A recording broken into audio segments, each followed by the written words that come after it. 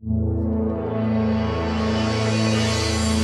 everyone, this is Steve Weintraub with Collider, and I am thrilled to be in the Collider Sundance studio, sponsored by Saratoga Spring Water. Thank you, Saratoga. Thank you, I see you right there. Yeah. It costs a whole bunch of money to be at Sundance. And glass, not plastic. Yeah, exactly. Lovely. Yeah, Yeah. it's very good. And I've actually been, okay, anyway, we were off on a tangent. So I really want to congratulate you guys on Sometimes I Think About Dying. I've been butchering it all day. Sometimes I Think About Dying. So jumping in, I want to say sincere congratulations for being part of Sundance. I love this festival, and I'm curious, I want to start right, actually, from the beginning. Most people who are watching this will not have seen the movie yet, and they might not have seen the short film that it's based on. So how have you been describing it to like friends and family? Well, I've been describing it as a woman named Fran who lives in a small seaside town, and she lives a very simple life. But she's pretty convinced that everyone else around her is really good at being a person, and she's not. She feels it really hard to connect with others, even though I think deep down she really wants to. I think that she is unsure how to live life in a meaningful way. I think that she is searching for some way to make sense of that feeling of being lost and lonely. And so that's really where she's at. But the story that we follow is one of her learning how to find joy in the very small idiosyncrasies of life. That's actually the secret. It's not some big, amazing event that descends on you and helps you transcend life. It's actually focusing on the details of like what you had for breakfast and enjoying that and looking in someone's eyes and having a conversation and sharing tea. And that's actually the secret. It's really simple. But she gets there in a way that's really funny. It's actually quite comic and heartwarming and sometimes heartbreaking. And fun conversations on Slack. Oh, yes. Yeah, but seriously, like, that's how we occupy our time, right? It's not, I've never jumped out of a plane. I don't know what it's like to like save humanity, but I do know what it's like to share a joke with a friend over text and that really making your day. I know what it is to surprise someone with a muffin for breakfast and that like sparking a conversation and it soothing maybe an otherwise really tedious day. And like those are the dramas of my life. And I don't think that makes them small dramas or insignificant. I actually think they're really significant. And Exactly. someone back here agrees. That thing falling. You know, I mean, that's the thing I like about Sundance, though, and in interviews like this, is that we're not in like the Four Seasons in a hotel. It's very much like we're here just to celebrate movies and like warts and all, you know, however we do this. But for all four of you, I'm curious, what was it about the script and story that said, oh, I absolutely want to do this. I have to do this. Daisy? I'm actually also going to steal a bit of Britt's answer from yesterday too. I mean, initially I just think the script was beautiful. I thought the character was wonderful, but also the setting was beautiful. I always got to the end, and however many times I read it before we got there, I always cried at the end because I was like, I think Do You Wish You Could Unknow Me is the saddest thing I think I've ever read, but also the tiny victory of someone establishing some sort of connection, which is the most difficult thing for them, was always beautiful. And to Brittany's point, it was also just the thought of being part of a group of people. And honestly, it exceeded expectations. We actually all love each other so much, and we had such a great time on set. But it was really wonderful to be part of a group of people who were so distinct and unique, and Rachel really let everybody like live their best, beautiful lives on film. I'm just going to take Daisy's answer and say it was a beautiful script. And everybody's great. But I did connect with Fran's character. Like, I've gone through some of that stuff and still go through some of that stuff. So I wanted to be a part of it. It got really sad by the end of it. Sure. But now do you feel happy? Looking into your eyes, I do. Bless you. I love you too. Brittany, can I go next? Do you mind? Yes, please.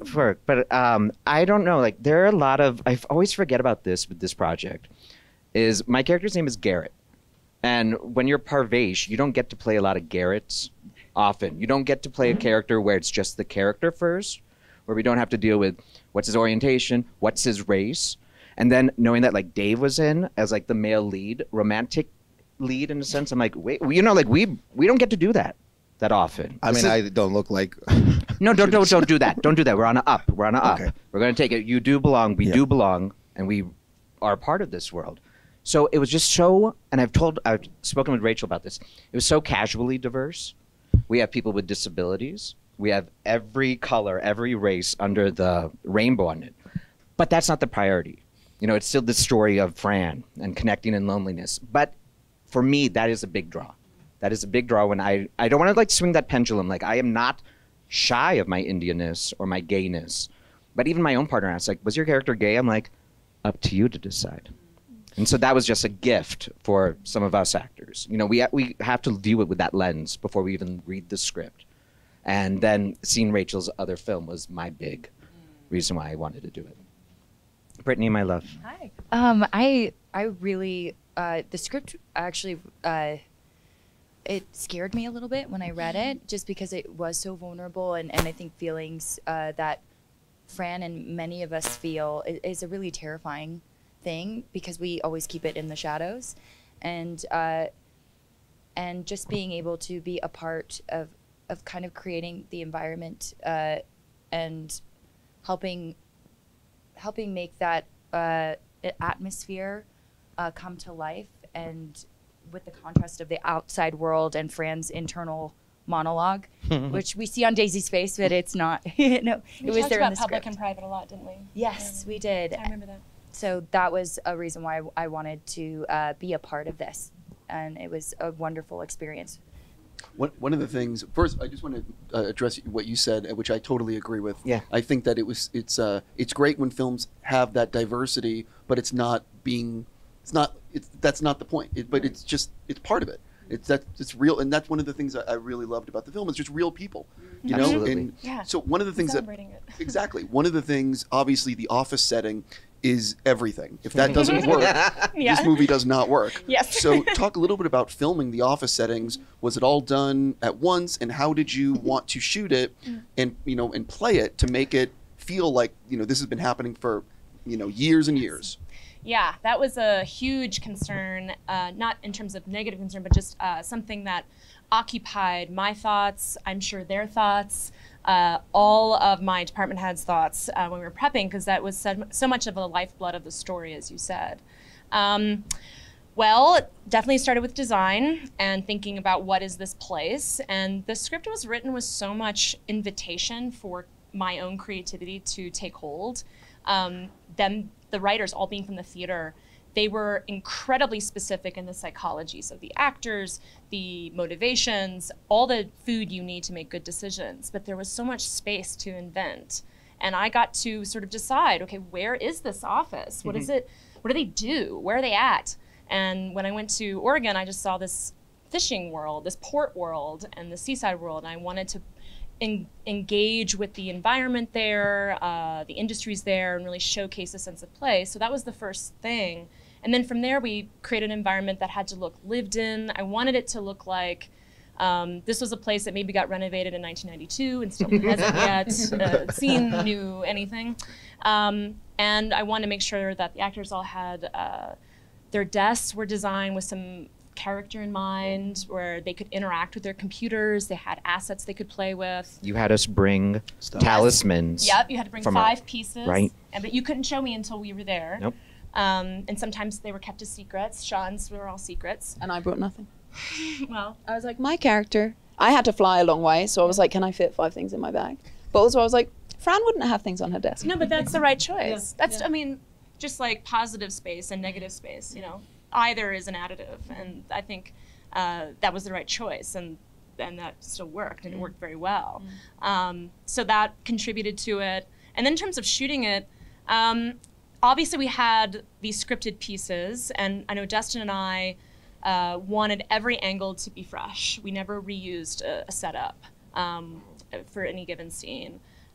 That kind of variety allowed us to maximize the photographic and emotional potential of this space, that we didn't want to feel too tired in terms of how we're engaging with the image, because we also knew that it was designed to be kind of tired in terms of its aesthetics. So there was that idea, and then with the aliveness and even what you were saying about humanity being so important to the characterizations, it was very important to the storytelling. So I let them play. You absolutely do. Rachel is one of the most gentle directors I've worked with, where there would be times when it was theater camp. So we were also just like hanging out and just like I'm just in character all day. Yes. And then we'd be talking, and then all of a sudden you'd see Rachel like, Brittany, go. And I'd be like, oh, we're filming. Or you'd We're just filming. Or you'd see Dustin, the camera team, kind of like spider over to a corner. And like turn the camera on. I'm like, oh, let's just keep going, you know. Yeah. Like, and it was so much play. It was encouraged that they would live in their spaces, that the idle time would be used as playtime. Even in scripted scenes, like the conference room scene, where we, let people's instincts run. And they're so great a company. I mean, it was like we were a rep company. They would do it. We'd do like a couple runs and we'd be improvising, but we would know what was working, or they would know that as a company what was working, and they would remember those beats. So even when we went back to the edit, we had cut points everywhere because they go, oh, that beat's working. And they would still make sure that we could get that set like a good theater company. Yeah, and no improviser likes when you repeat stuff. I mean, or when I love that the writers gave such freedom with the script and so much room for play, but you have the parameters. Mm-hmm. The improv within scripted works, you have to go by that. You can't say like, oh, I have 10 kids. Like, Act 1 said you have none, you know? That's right. 10 kids. And I always So remember specific. like that there are moments that you do remember that like, just stay within these confines. Well, you have a playable reality in given circumstances, and then that sets your limits, which then actually opens the door to opportunity and choice as an actor, I think. I'm curious for the actors, by the way, how long did you have to actually make the movie? Did you have was it a 20-something day? Is it the 40? I mean, let me think about this. No, have a guess. Hold on. I mean, I'm going to, 25 to 35? 18. Was it 18? 21. Was it 21? Wow. Was it? Yeah. I'm sure it was like day 18. Because we had like a day, Well, a shooting also day where you- you were like, where we did a lot of the stuff with the visions. Yes, and you went off and did all the seaside stuff. Yeah. But I will also say, we wrapped early many days. Many. And I'm talking like hours early. Yes. Rachel was very deliberate and very intentional and knew what we needed to get, and we got it. And that was that. And I was Yeah, blessed with a company too. I also like how I gave myself a 10-day window. Yeah, to, that was- I mean, the problem is, like, here's the thing, though. It's very hard when you're not a Marvel movie or a mega budget movie. Financing is really, really hard nowadays. And so, you don't have a lot of time. You have to do everything in a very tight schedule. So for the actors, I was just going to say, everyone had to hunker down, and there were a lot of, financial sacrifices made for individuals, particularly the producers, in coming in and making it work. And people were doing like 5 different jobs. And like one of our producers was our first AD. Like everyone was doing that. So it really, not just cast-wise, crew-wise, it really felt like a company too. Mm-hmm. so obviously when you're making a film with a tight schedule and you got to hit your marks and days, for all 4 of the actors, I'm curious, what day did you have on the schedule that you had circled where you're like, oh, this is going to be a really tough day, or was it every day? No, I didn't. I was gonna say every day. No, The first day was nervous. I was First nervous day probably when- a week and a half. Meeting everyone, really? I was completely nervous the whole time, but the highest in a week and a half. But I think the boathouse was a long ordeal. Yeah. We knew that was going to be tough. But also we were given a lot of room. It wasn't like we have to fulfill all of these things and Yeah. there's no room to like play in that, and no Oh, room yeah. to sort of get it wrong and try things. And Yeah. so my thing was just the house after the car, because I Right. was like, whew, Right. to be alone and have to That do was all of hard. that. And it's not that, I don't know that it's the lowest point, I would say, for Fran. So I was very aware of like, whew. But also by that point we knew how amazing all the crew were in treating the set so carefully and so respectfully. So also there was a lot of comfort in that when you know that everyone is just together on the journey. Yeah, I agree. I don't really remember how long I was there for. Maybe like a week week and a half. Right. Because I only stayed a few days after you. Yeah, because you had the extra. Yeah, it was a week. It was a full week of shooting. Yeah. Yeah. For The Office, it was. I would say, I know I wasn't there for the whole shoot, but just the experience of it's so impressive to me that you guys had so many corners that had to be cut, but it was the most pleasant experience on a job I've ever had. It was, and to wrap hours early and be so intentional, but then to have the freedom that we had. Yeah. I mean, normally I wasn't like I lost anything. I mean, it was just, you guys were so good. We still had room to play. I got to play even beyond what you guys were doing. And then it was like, you know, go home, rest, be prepared. That's more important than me, I don't know, indulging myself needlessly. The meet and greet, our first cast and crew dinner when we all got to Astoria. Yeah. Oh, that was scary. That was the That was scariest scary. day. That was scary. Because like Yeah. I didn't know who was who. Yeah. And then I'm like, Yeah. I did like Dave. I went to Dave first. Is that and at then Rogue? Someplace where remember The place on the sea. you do. over the bridge on the water. I thought Yeah, it was no, that because we was were scary. both ethnic. Yeah, that's true. I didn't. Yes, it's true. That's why I I did go thought to you my came brown over. brother first. I was like, I know you. But that was the scariest That was part. scary. Because like Brittany walks in, I'm like, oh. And then Daisy, you still have that moment of like the first Yeah. time you meet Daisy, it's still like, oh, that's Daisy. And then by the end, you're like, Days. Oh, okay. But like that is the most nerve wracking because you don't know what it's going to be. But after that dinner, then shooting, I hope at least for those of us in the office, was cake in the sense because we knew we were going to be taken care of. But literally walking into the restaurant was like, oh my God, please like me, first day of school. Yeah. Is that vibe? I drove through that, you know, that bridge? Yeah. So when I first got there, I went on that bridge and I Wait, was the like, big one over the water? yeah, I was like, No. I'm leaving Astoria. And I was like, where am I going? Canada. I was going back to Canada. Oregon or Washington, you're back home. Yeah. I'm never letting you drive me. I got better, bro. I got better. I did. I had 3 weeks to practice in a rental car. Daisy would drive That's us brave. around. There would be a lot of times like we'd wrap early, we're like, all right, let's Or go. Jordan. Go to the restaurant, let's go to the bar. And I'd be like, Daisy, can you drop us off? Or remember that haunted, you sent an article when we filmed in that town, you sent an article the next day that the town and that theater was haunted? It was the most haunted place in Oregon. Wait, Yeah. the Really? movie theater we were at? Yeah, the movie theater. Yeah. Oh, yeah. Yeah, it's the most know haunted that. town You in know? Oregon. It looks Bye. pretty haunted in the It film. does. I was like, that's I- scary. I know it's old. Even I'm the not deer, surprised. said it was haunted. I ran Deer. into a deer. Who went to the deer Goonies were- house? Oh, I did. Yeah. Yeah. We went out because we're in Astoria, Oregon. Yeah. So Kindergarten Cop, Free Willy. Went to the film museum, which was the old jail. Really? I didn't Fun. make it there, was it? I went around it in 20 seconds, but it was great. In, out, A lot done. of Is photos it- of Free Willy. They're very proud of it. Isn't Astoria the Goonies? Yeah. Goonies, Kindergarten Cop, Free Willy, and sometimes I think about dying. Yeah. Yes. Goonies is actually one of my favorite films. Oh, I wicked. mean, that movie. Anyway, that's a completely separate thing. So, jump. I like talking about editing because it's where the film obviously too. comes together. So, how did the film change in the editing room in ways that perhaps you weren't expecting? There's definitely specific scenes and moments that metamorphosed or developed in the edit, but we were anticipating that it might, but we were opening ourselves up to discovery based on the bits that we found, because as we mentioned, there was a lot of play, and we wanted to fill out that environment and that world with all of these idiosyncrasies, relationships, beats. So we anticipated a lot of the office to be a lot of invention in terms of how do we build that into the spine of the written story. So there was that aspect of it.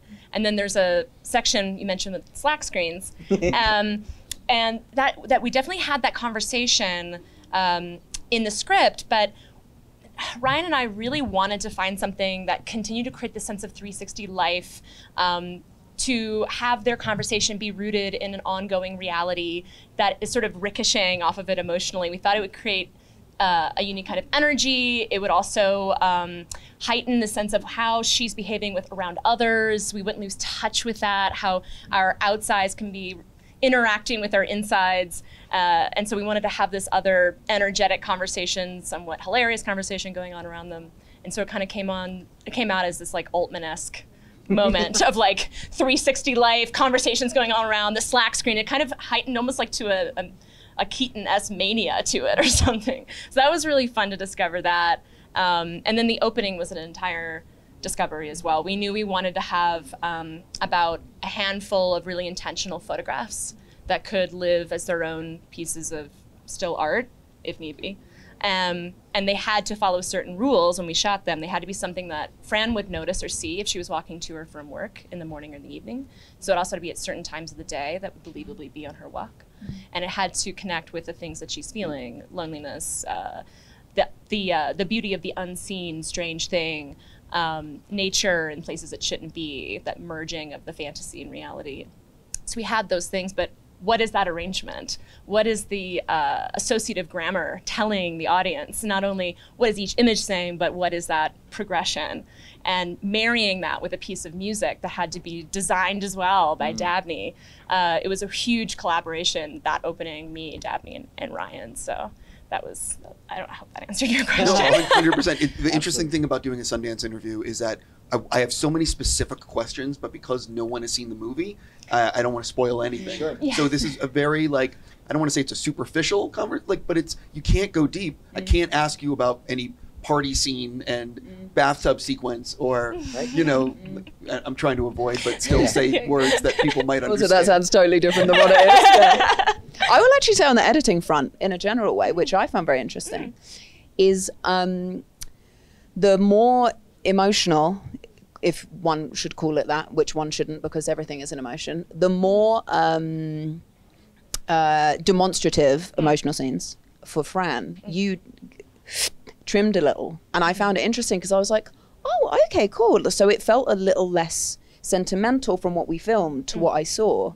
But it was quite profound, because then when my mum saw the film, she was so overwhelmed with emotion that I was like, huh, what do you know? And it was a really... just to make, so you're meaning like some of the scenes where you're talking with Robert? Yeah.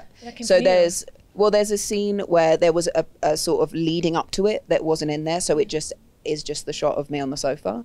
Yeah. And then the end of the film, where me and Dave had a scene together, you used takes which were a little more contained. And it was just a very interesting exercise, because I was like, okay, cool.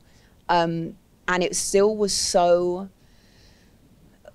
tangible that it was really interesting, because Rachel's spoken about the fact that it's not sort of using, and it's not, the film isn't, there's like no agenda to what this is. It's just a story about some people and connecting.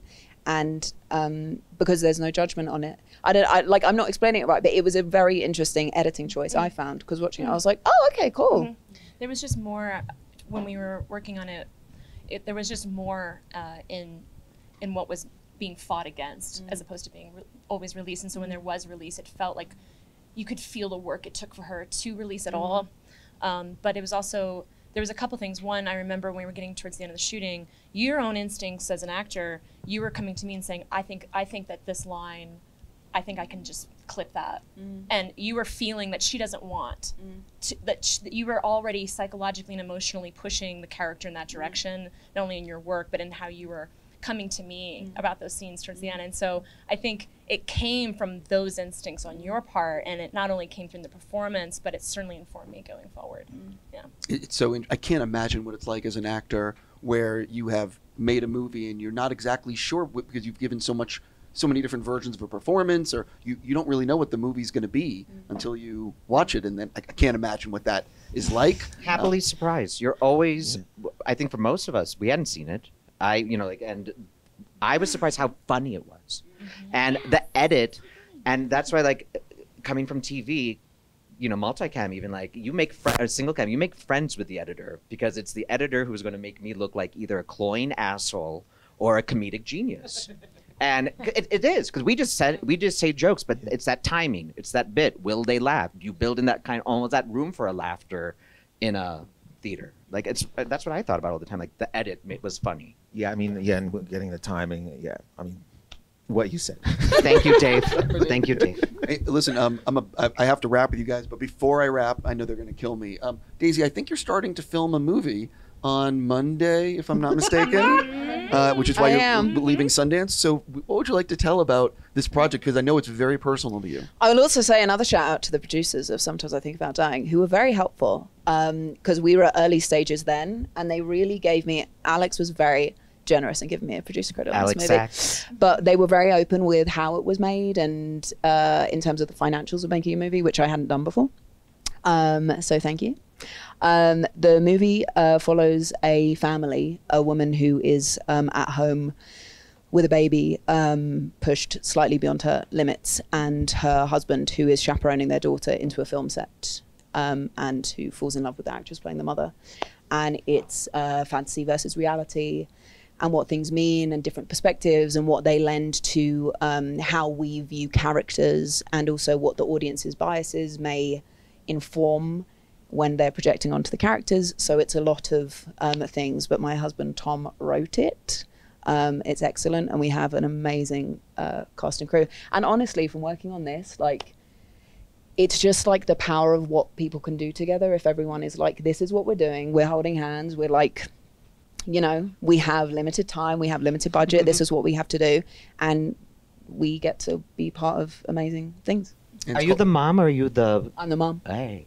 It's called Magpie. Yeah, I was just going to ask you, just to confirm the title. Okay, listen, I have to stop with you guys. I'm just going to say, seriously, congrats on being part of Sundance. I wish you guys nothing but the best, and enjoy the afternoon. Thank you. Thank you so Thank you, much. folks.